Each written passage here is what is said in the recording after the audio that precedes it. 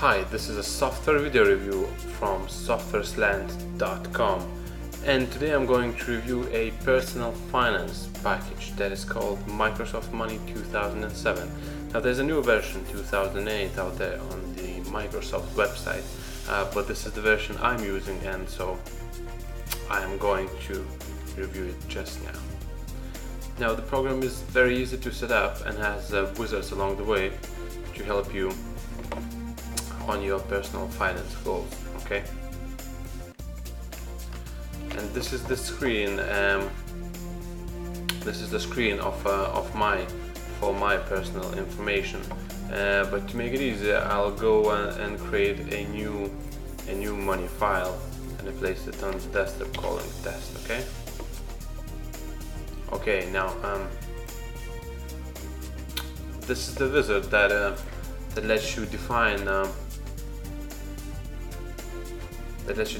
all your settings and everything for Microsoft Money, and you actually need a Windows Live ID to get into Money. Okay,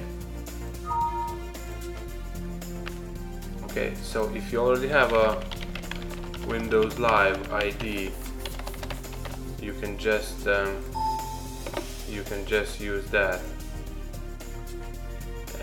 And if you don't, there's an option that actually lets you set up a Windows Live ID, which is a Microsoft Windows Live ID that you're going to use, and you can actually back up your information to the website, to Microsoft website. So when you've signed in with your Windows Live ID, you'll go to or you can create a new Windows Live ID. Once you have that, you go to the next screen where you can set up all your accounts and everything. Okay, so first of all, you probably need to add a banking account, and this is where you can choose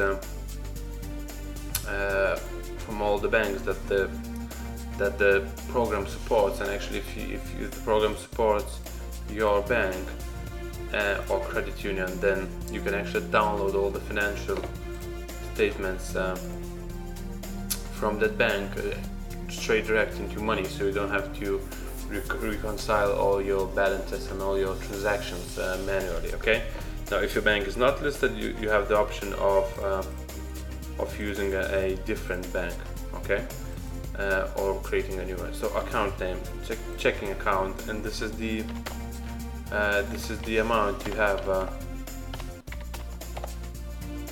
and this is the amount that's the current balance of the account. Okay, now once you do that, you can add another account, like credit card account. Okay, and let's say it's a credit card that's with a company. Now you can define all of that. Let's say you owe 5,740 US dollars on it, or any other currency like US dollar. Okay, or you can use euro if you're in any eurozone country. Okay, as easy as that. Okay, now you specify, is it the credit card or is the charge card, and if you want to pay the whole balance and each month, you can actually click this, and then you'll have the option to pay the full balance each month. You set the interest rate, if there is an introductory rate, when is it valid until, okay, and then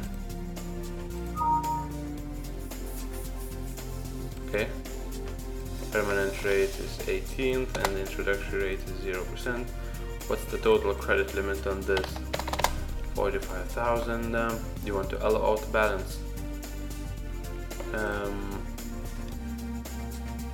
Okay, if you click on auto balance, you don't have to enter individual transactions, just balance the whole account, and you don't.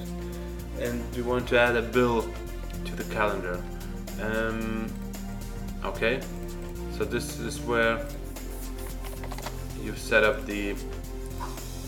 when you want to pay this bill.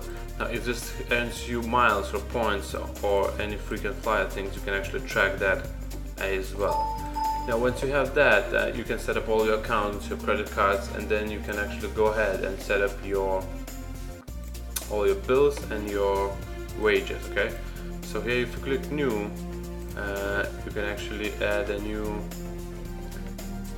new bill, or you can add a new salary transfer, and you can have a bill calendar and your history of transactions and everything. Now just to make it easier, I will actually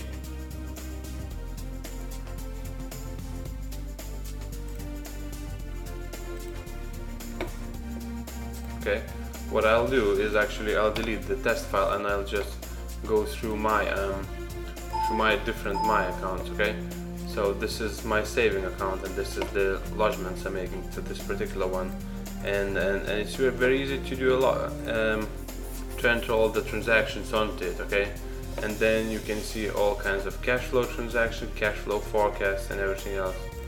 And this is how it looks like over the next 30 days, next 12 months. Okay, so if I'll continue spending like I am now, this is how much I'll have in my current account. That doesn't include my other accounts, my savings accounts, and all that. And it's the program has a lot of reports like assets, liabilities, spending by category, spending by month, all the month-to-month comparison, and what you're spending now, what you did last month. You can track various categories, so you have it on your main screen if you want, like how much you're spending for petrol or for groceries or whatever you want. Then it's really cool like that, and it's a really cool personal software package, and it also has videos and all the help that you need that comes with the program. So I've suggested to anyone that wants to track their finances. Okay, this has been a software video review from SoftwareSlant.com, and good luck.